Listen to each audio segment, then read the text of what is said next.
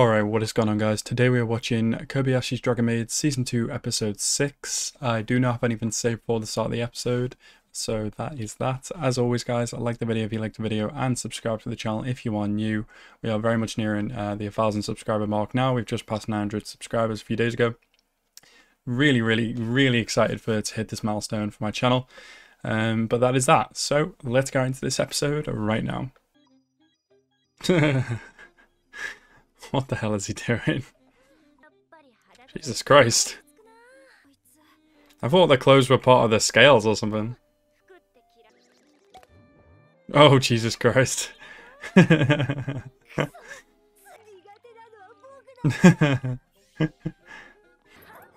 she's going to be scared by a dog. He's not going to attack her. I don't feel like getting her drunk's a very good idea.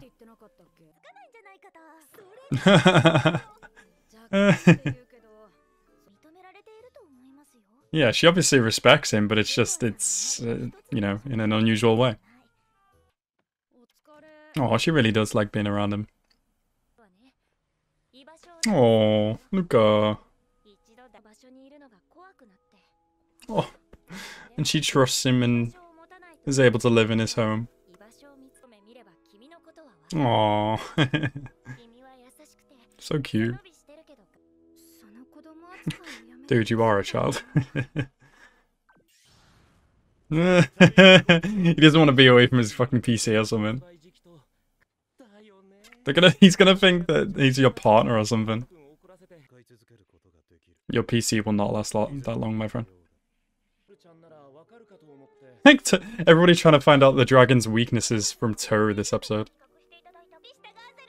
Yeah, okay, because that's gonna work. I don't think that's gonna work.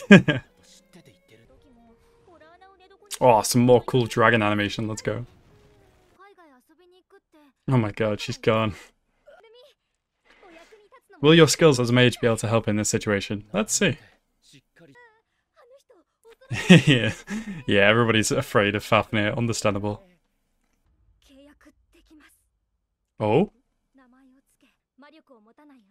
Bro, is he actually going to form a pact with Fafnir? What does this mean, though? What does this entail?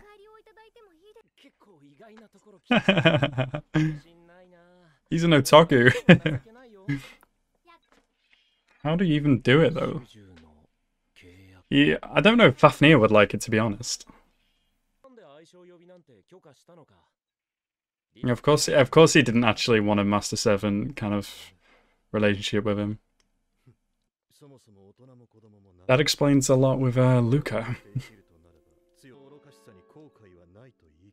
Yeah. Toru's so happy to be here. And they all do enjoy their time here, and they do enjoy acting as humans. Aww. He's got into otaku mode.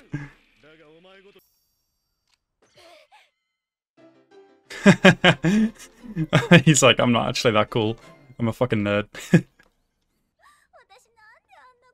What if Kana takes her in dragon form? Oh, Kana's so cute. Kana and Saiko are day out. So cute. They're so young though. I wasn't allowed out like on my own until I was like 10 at least. If you fall, you're dead. Oh, dead. Oh. Interesting. Alright, local crazy dude just took the football. Cool. Oh, little dragon sausages. Yes, Kana eating things. I love it. Of course she has spurs. Potato straws? The hell are potato straws? Who's gonna let go first? Definitely not Kana.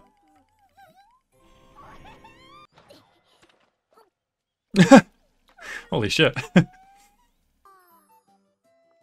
This girl is way too in love with Kana, bro. Yeah, she has a different image in mind. Is this the first time of her seeing a dragon? Oh no! My god, was that her first time of seeing a dragon? I'm not sure.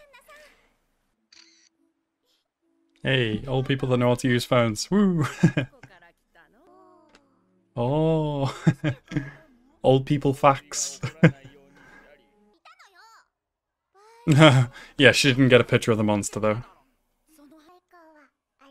That was CG.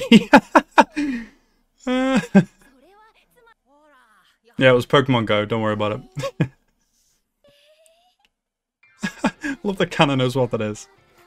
Alright, so that was Kobayashi's Dragon Maid Season 2, Episode 6. Really nice little episode right there.